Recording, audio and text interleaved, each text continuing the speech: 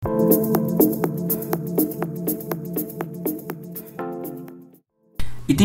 අදත් වෙනද වගේම ආයුබෝවන් කියලා පිළිගන්නවා සියලුම දෙනා මගේ YouTube channel එකට. ඉතින් අද බලාපොරොත්තු වුණා කලින් වීඩියෝ එකේ මම ඔයගලන්ට PN සංදි ඩයෝඩ් ගැන කතා කරා. ඉතින් අද ට්‍රාන්සිස්ටර් එක ගැන හැඳින්වීමක් පමණක් මත් නෙමෙයි ට්‍රාන්සිස්ටර් පරිපථ සංකේත වගේම ක්‍රියාකාරීත්වය පැහැදිලි කිරීමක් මේ වීඩියෝ එකේ යටතේ ගෙන බලාපොරොත්තු වුණා. ඉතින් වීඩියෝ එක බලමු අපි. වීඩියෝ එක බලලා පහලින් කමෙන්ට් එකක් දාගෙන යන්න අඩුපාඩුවක් තියෙනවා නම් තව කෙනෙක්ට බලන්න ෂෙයා කරන්න සහ ලයික් කරන්න. අනිවාර්යෙන් මතක ඇතුව මගේ channel එක subscribe කරගෙන යන්න. එහෙනම් අපි යන් වීඩියෝ එකට.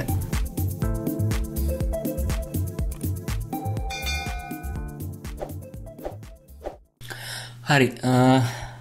කලින් වීඩියෝ එකක් දැම්මා ඩයෝඩ් ගැන PN සංදි ගැන. ඉතින් අද හිතුවා ට්‍රාන්සිස්ටර් එක ගැන කියන්න ඕන කියලා. ට්‍රාන්සිස්ටර් එක ගැන කියද්දී සිලබස් එකේදී අපි ඇත්තටම බලන්නේ ද්විදැව සංදි ට්‍රාන්සිස්ටර් ගැන. අයි බයිපෝලා ජංක්ෂන් ට්‍රාන්සිස්ටර් කියලා කියනවා. ඉතින් මේ ට්‍රාන්සිස්ටර් එකේ නම ඇවිල්ලා තියෙන්නේ PN සංදි තියෙන හින්දා සංදි කියන නම ඇවිල්ලා තියෙනවා. ඒ වගේම විද්‍යුත් සන්නයනයට නැත්නම් ධාරාවේ ගමනට නිදහස් ඉලෙක්ට්‍රෝන වගේම කුහරත් භාවිතාවෙන් නිසා ද්විද්‍රව කියන නම ඇවිල්ලා තියෙනවා. ඉතින් මේ ට්‍රාන්සිස්ටර් වර්ග දෙකක් තියෙනවා. එකක් තමයි PNP අනිත් එක NPN. මේ විදිහට ට්‍රාන්සිස්ටර් වර්ග දෙකක් තියෙනවා. ඉතින් මම මුලින්ම NPN ට්‍රාන්සිස්ටර් එකක් අරගෙන මේ NPN ට්‍රාන්සිස්ටර් ඒකෙදි අපි කොහොමද මේකේ අග්‍ර අඳුරගන්නේ ට්‍රාන්සිස්ටර් එකේ කියලා මම මුලින්ම පොඩ්ඩක් පැහැදිලි කරලා ඉන්නම්. ඉතින් මේ විදිහට ට්‍රාන්සිස්ටර් එකේ ඇතුළත ව්‍යුහය PN සංදි වලින් දැක්වුවාට පස්සේ මෙතන ඔයගලන්ට පේනවා ඇති PN සංදියක් තියෙනවා. ඒ වගේම මෙතනත් PN සංදියක් තියෙනවා. PN සංදි දෙකක් සහිත උපාංගයක් තමයි ට්‍රාන්සිස්ටර් එක කියලා කියන්නේ.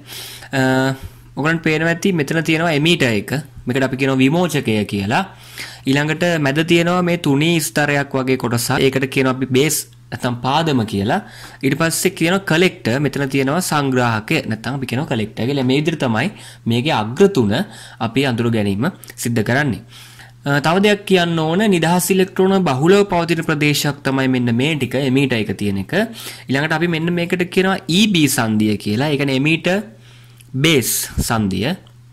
විමෝචක පාදම සංදිය කියලාත් කියන්න පුළුවන්. ඊළඟට මෙන්න මෙතන P කියන කොටස ඔබට පේනවා ඉතා තුනීව නිපදවලා තියෙනවා. ඉතින් ඒකට අපි කියනවා කුහර අල්පව පවතින ප්‍රදේශයක්. කුහර අල්පව පවතින ප්‍රදේශය ඊළඟට ඔයගලට හම්බ වෙනවා තවත් නිදහස් ඉලෙක්ට්‍රෝන මෙතනට තරම් සාපේක්ෂව මෙතන නිදහස් ඉලෙක්ට්‍රෝන තියෙන ගතිය අඩුයි. කියන්නේ විමෝචකයට සාපේක්ෂව ගත්තොත් මේ ප්‍රදේශයට සාපේක්ෂව මේ ප්‍රදේශයේ නිදහස් ඉලෙක්ට්‍රෝන පවතින ප්‍රමාණය අඩුයි. මෙතන තියෙනවා සංදියක් BC සංදිය.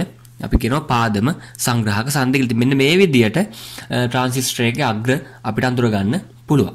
තව දෙයක් කියන්න ඕන උපරිම මාත්‍ර මට්ටම ගත්තොත් ඒක තියෙන විමෝචකයට මේ තමයි උපරිම මාත්‍ර මට්ටමක් තියෙන්නේ.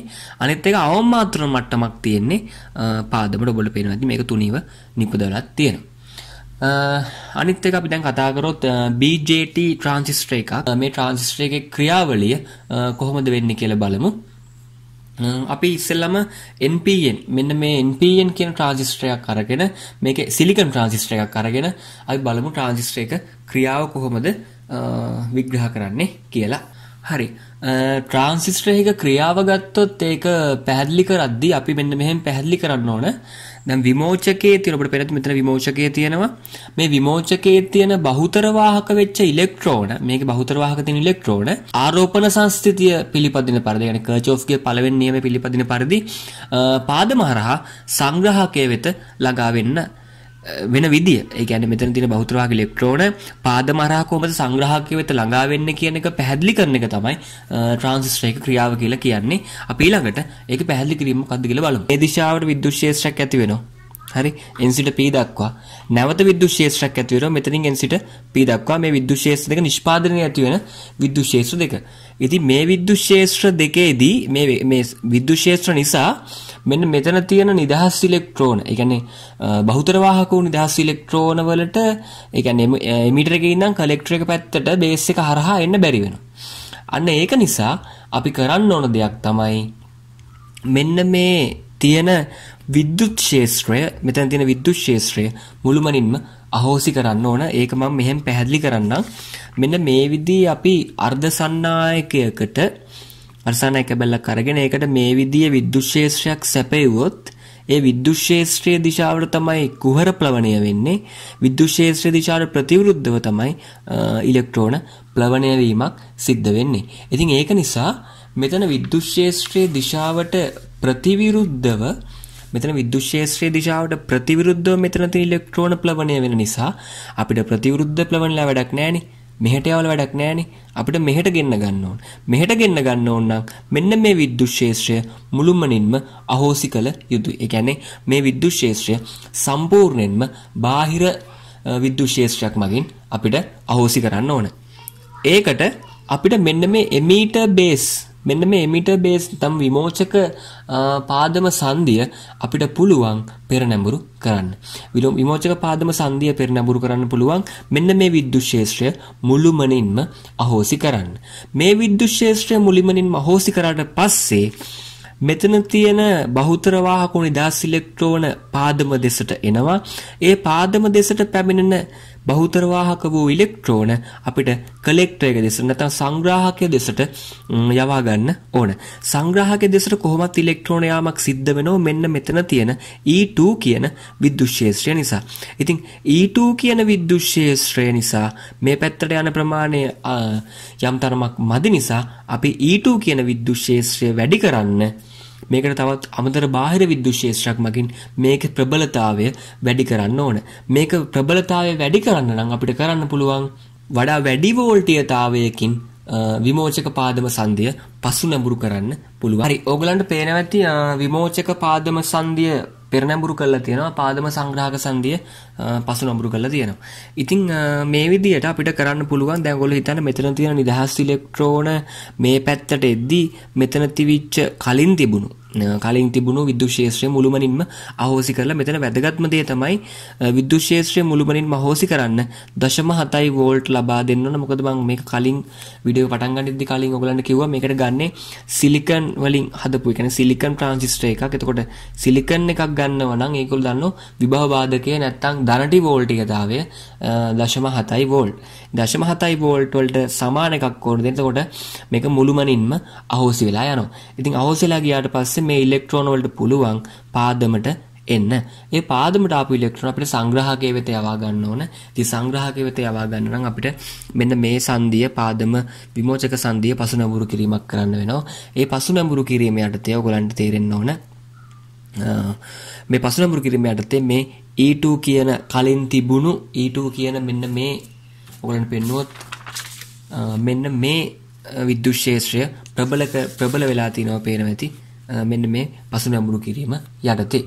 එහෙනම් ඔයගලන්ට තේරෙන්න ඕන ට්‍රාන්සිස්ටර් එක ක්‍රියාව සඳහා EB සංදිය පෙරනැඹුරු කරන්න ඕන. ඒ කියන්නේ එමීටර් බේස් කියන සංදිය පෙරනැඹුරු කරන්න ඕන. ඒ වගේම බේස් කලෙක්ටර් කියන සංදිය පසු නැඹුරු කරන්න ඕන ට්‍රාන්සිස්ටර් එක ක්‍රියාව සඳහා. මම ඔයගලන්ට කලින් කිව්ව ට්‍රාන්සිස්ටරේ ක්‍රියාව ගැන. ට්‍රාන්සිස්ටරේ ක්‍රියාව පැහැදිලි කරද්දී ඉලෙක්ට්‍රෝන්ල චලිතය මම ඔයගලන්ට ඒ වෙලාවේ පැහැදිලි කරා. ඉතින් ඉලෙක්ට්‍රෝන චලිතය විමෝචකයේ පැත්තේ තියෙන බහුතර වාහක වූ විශාල ප්‍රමාණයක් පවතින ඉලෙක්ට්‍රෝන පාදම හරහා සංග්‍රාහකයේ වෙත ළඟා වෙන්නේ කොහොමද කියන එක පැහැදිලි කරා. ඒ පැහැදිලි කිරීමත් එක්ක ඔයගලන්ට පේනවා ඇති මේ රූප සටහනේ මම ඔයගලන්ට පෙන්නලා තියෙනවා. මේ රූප සටහනේ තියෙනවා මේ පැත්තෙන් ඉලෙක්ට්‍රෝන 100ක් ආවොත් ඔයාලට පේන්නේ මෙතන ඉලෙක්ට්‍රෝන 99යි මෙතනින් පිට වෙලා තියෙන්නේ. එතකොට ඉතුරු ඉලෙක්ට්‍රෝනයට නැත්නම් අපි 100ට වශයෙන් ගත්තොත් 100ක් ඉලෙක්ට්‍රෝන ආවොත් 99ක් සංග්‍රාහකයට ළඟා වෙනවා නම් 100කට මොකද උනේ කියන එක. ඒකෙදි ඇත්තටම වෙන්නේ පාදමේදී ඒ 101ක ඉලෙක්ට්‍රෝන ප්‍රමාණයක් ප්‍රතිසංයෝජනය වීමක් සිද්ධ වෙනවා. මේක මොකද P නිසා පැමිණෙන ඉලෙක්ට්‍රෝන කුහර සමග ප්‍රතිසංයෝජනය වීමක් සිද්ධ වෙනවා. ඒ ප්‍රතිසංයෝජන වීම සිද්ධ වීමත් එක්ක ඉතුරු ඉලෙක්ට්‍රෝන ප්‍රමාණය සංග්‍රාහකයේ වෙත ළඟා වීමක් සිද්ධ වෙලා තියෙනවා. ඒ ප්‍රතිසංයෝජනය වූ ඉලෙක්ට්‍රෝන නිසා මේ පාදමේ උදාසීන බව බිඳලා යනවා. මේ ප්‍රතිසංයෝජනය වූ ඉලෙක්ට්‍රෝන නිසා පාදමේ බිඳෙන උදාසීන බව මකන්න, ඒ උදාසීන බව නැති කරන්න පාදමෙන් ඉලෙක්ට්‍රෝන පිටවීමක් සිද්ධ වෙනවා. ඒ පිට වෙන ඉලෙක්ට්‍රෝන ඔයගලන්ට පේනවා ඇති මෙන්න මේ පාදම මේ අග්‍රය දිගේ සිරස්ව පහළට ගමන් කරනවා. මේ ඉලෙක්ට්‍රෝන මගේ දාලා තිනවා පහළට ගමන් කරනවා. ඔයගොල්ලෝ දන්නවා සම්මත ධාරාව ගලන්නේ ඉලෙක්ට්‍රෝන ගැලීමට ප්‍රතිවිරුද්ධව. ඉතින් ඒ විදිහට ධාරාව අපි දැක්වුවොත් මේකෙද්දි මේ පැත්තේ ඉලෙක්ට්‍රෝන 99ක් එනවා විශාල ප්‍රමාණයක්. එතකොට IC කියන එහෙනම් කලෙක්ටර් කරන්ට් එක, ඒ කියන්නේ සංග්‍රාහක ධාරාව මේ විදිහට අපිට දක්වන්න පුළුවන්.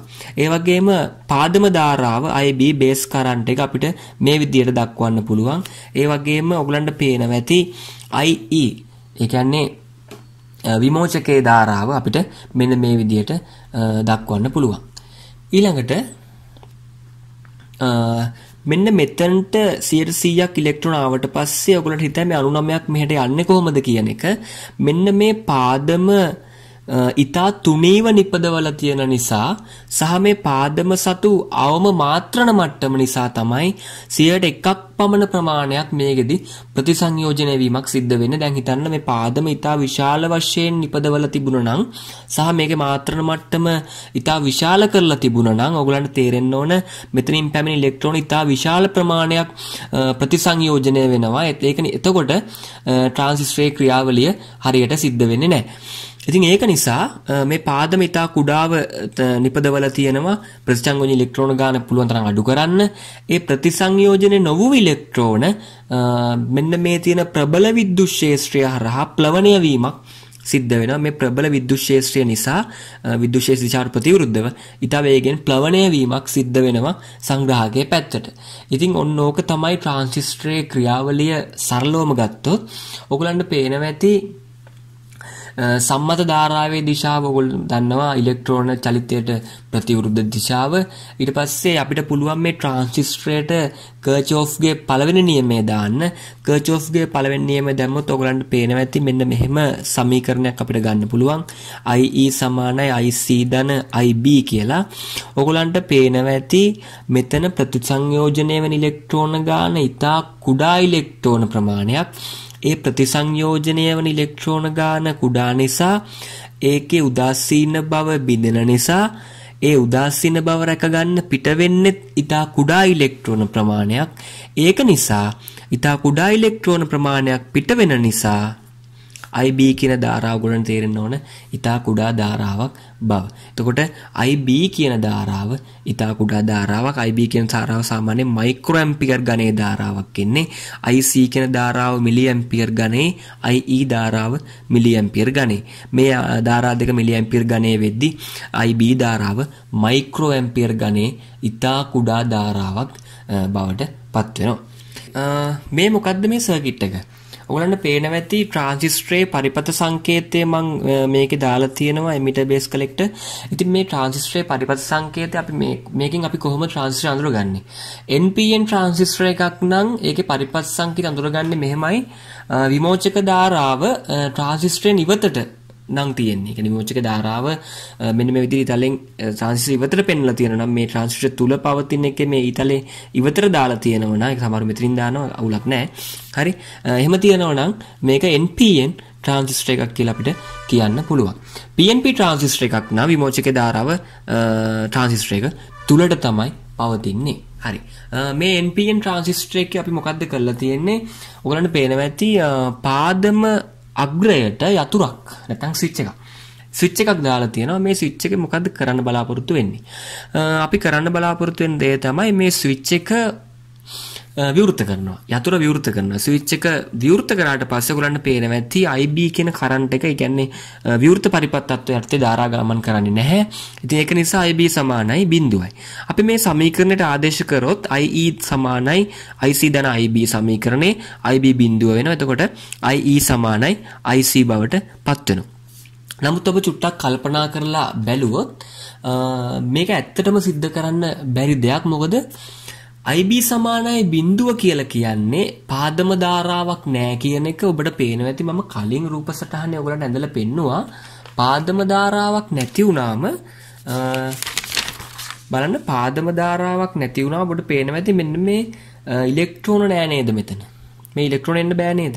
එතකොට ඔබට තේරෙනවා ඇති ට්‍රාන්සිස්ටර් එකේ ක්‍රියාව සම්පූර්ණයෙන්ම ඇන හිටිනවා පාදම ධාරාවක් නැති වුණොත්. එහෙනම් පාදම ධාරාවක් නැති වුණොත් ට්‍රාන්සිස්ටරයේ ක්‍රියාව නැ හිටින නිසා සැබවින්ම මේ දේ සිද්ධ වෙන්නේ නෑ. එහෙනම් සංග්‍රාහක ධාරාව සාමාන්‍යයෙන් විමෝචක ධාරාවෙන් 99ක් පමණ වෙනවා. ඒ කියන්නේ සංග්‍රාහක ධාරාව සාමාන්‍ය අපි ගත්තොත් IC කරන්ට් එක සාමාන්‍යයෙන් IE කරන්ට් එකෙන් 100න් 99ක් විතර වෙනවා. ඒ කියන්නේ මෙන්න මේ වගේ තත්වයක් තමයි තියෙන්නේ සංග්‍රාහක ධාරාව සහ විමෝචක ධාරාව අතර. ඒ අනුව ගත්තාම අපිට ලියන්න පුළුවන් IC කරන්ට් එක ආසන්න වශයෙන් සමානයි IE කරන්ට් එක. ඒ කියන්නේ සංග්‍රාහක ධාරාව විමෝචක ධාරාවට ආසන්න වශයෙන් සමාන වීමක් තමයි වෙන්නේ. නමුත් අනිවාර්යෙන්ම මේ දෙක සමාන වෙන්න නම් බැහැ. එහෙමුණොත් ට්‍රාන්සිස්ටරයේ ක්‍රියාව ඇන හිටිනවා. මොකද ට්‍රාන්සිස්ටරයේ ක්‍රියාව ඇන හිටිනවා කියලා කියන්නේ IE සමානයි IC සමානයි බිඳුව වෙනවා. එතකොට ඉතින් ට්‍රාන්සිස්ටර් එක වැඩ කරන්නේ නැතුව යනවා. ඕගොල්ලන්ට මේකෙන් පේනවා ඇති අමුතුම දෙයක්. ඒ කියන්නේ ට්‍රාන්සිස්ටර් එකේ IC කියන එක ඇති කරනවද නැත්නම් නැති කරනවද නැත්නම් පාලනය කරනවද? මේ කියන එක ඔක්කොම පාලනය කරන්නේ මයික්‍රෝ ඇම්පියර් ගණයේ උදාහරණයක් මගින්. ඒ කියන්නේ IB කරන්ට් එක මගින් තමයි මේ ඔක්කොම පාලන කටයුතු සිද්ධ කරගෙන යන්නේ. ඉතින් BJT කියලා කියන්නේ current control device එකක්. ඒ කියන්නේ ධාරා මගින් පාලනය වෙන උපාංගයක්. ඉතින් ඔයගොල්ලන්ට පේනවා ඇති IC කියන ධාරාව IB ට පුළුවන් ඇති කරන්න නැති කරන්න හෝ පාලනය කිරීමක් කරන්න. එතකොට IB වෙනස් කිරීම මගින් අපිට මෙන්න මේ ධාරාවේ වෙනස් කිරීමක් නැත්නම් සංග්‍රාහක ධාරාවේ වෙනස් කිරීමක් සිද්ධ කරන්න පුළුවන්. හරි, අපි ඊළඟට මම ඔයගලන්ට කතා කරන්න බලාපොරොත්තු වෙනවා මූලික ට්‍රාන්සිස්ටර් පරිපථ ගැන. මූලික ට්‍රාන්සිස්ටර් පරිපථ ගැන කතා කරද්දී ඔයගොල්ලෝ තේරෙන්න ඕන ට්‍රාන්සිස්ටර් කියලා කියන්නේ අග්‍ර 3ක් සහිත අර්ධසන්නායක පවතින උපාංගයක්. ඉතින් මේකේ ප්‍රධාන පරිපථයක් මෙන්ම ප්‍රතිධාන පරිපථයක් තියෙනවා. ඉතින් මේ ප්‍රධාන පරිපථයයි ප්‍රතිධාන පරිපථයයි ඒ පරිපථ දෙකම අපි එකට අරගෙන ඒකේ පොදු අග්‍රයක් මොකක් හරි අපිට පාවිච්චි කරන්න වෙන ඔය පරිපථ දෙකටම. ඉතින් ප්‍රධාන පරිපථයයි ප්‍රධාන පරිපථයටයි පොදු අග්‍ර දෙකක් පාවිච්චි කරන්න වෙනවා. ඉතින් ඒ පොදු අග්‍රය ඒ භාවිතා කරන පොදු අග්‍රය නමින් අපිට ට්‍රාන්සිස්ටර් පරිපථ කොටස් 3කට බෙදන්න පුළුවන්. පළවෙනි එක තමයි පොදු පාදම වින්‍යාසයෙන් අපිට පුළුවන්. ඊළඟට පොදු විමෝචක වින්‍යාසය ගන්න පුළුවන්. අනිත් එක පොදු සංග්‍රාහක වින්‍යාසයෙන් ගන්න පුළුවන්. ඉතින් මේ තුන තමයි මූලික ට්‍රාන්සිස්ටර් පරිපථ. මම හිතනවා මේ චූටි වීඩියෝ එකකින් ඔයගලන්ට ට්‍රාන්සිස්ටර් එක ගැන අයිඩියා එකක් එන්න ඇති සහ ට්‍රාන්සිස්ටර් එකේ මොනවද මූලික පරිපථ, ඊට පස්සේ ට්‍රාන්සිස්ටර් එක ක්‍රියාව, එතකොට මයික්‍රෝ ඇම්පියර් ගණයක ධාරාවක් මගින් IC පාලනය කරන්නේ කොහොමද? IC කියන්නේ සංග්‍රාහක ධාරාව පාලනය වෙන්නේ කොහොමද? සහ ඒකේ ධාරා අතර සම්බන්ධය, එතකොට ඔයගොල්ලෝ තව ඉගෙන ගත්ත ප්‍රතිසංයෝජනය වෙන විදිය. ඉතින් මම හිතනවා මේක ප්‍රයෝජනවත් ඇති කියලා. අඩුපාඩුවක් තියෙනම් පහලින් කමෙන්ට් කරගෙන යන්න. තවමත් channel එක subscribe කරලා නැත්නම් subscribe කරන්න. ඉතින් ඉස්සරහට මේ වගේ ගොඩක් වීඩියෝස් එනවා. ට්‍රාන්සිස්ටර් එක ගැන මම තව දුරටත් සහ ඉලෙක්ට්‍රොනික වල සිලබස් එකට අදාළ ටික ඉස්සරහට සම්පූර්ණයෙන්ම සාකච්ඡා කරන්න බලාපොරොත්තු වෙනවා. ඉතින් බොහොම ස්තුතියි මෙතෙක් වෙලා රැඳී සිටියට. චූටි වීඩියෝ එකක් අනිත් පැත්තට බලන්න, ෂෙයා කරන්න, ලයික් එකක් දාන්න. ආයිත් කියනවා channel එක subscribe කරන්න. ඉතින් හැමෝටම බොහොම ස්තුතියි.